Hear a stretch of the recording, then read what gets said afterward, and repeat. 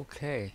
Yes, this skill know-how was when I was teaching at MIT, very important, because the people at MIT didn't really know about it or understand it. I mean, they were on their way to PowerPoint without knowing it. They wanted a list of the steps in the procedure for finding out something or other.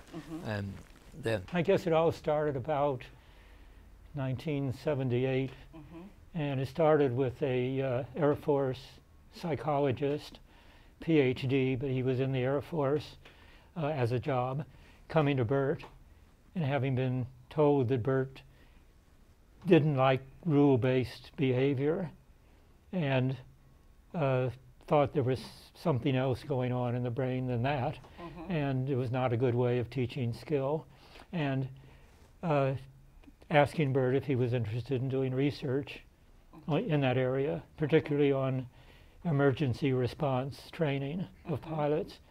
And Bert said he didn't know anything about that issue. But then he thought about it and talked to me, and I said, well, I don't know anything about emergency response by pilots, but I know how to drive a car, and I know how I learned, and I know how I think I would respond in an emergency. So why not go for it and study that topic? So that's how it all got started.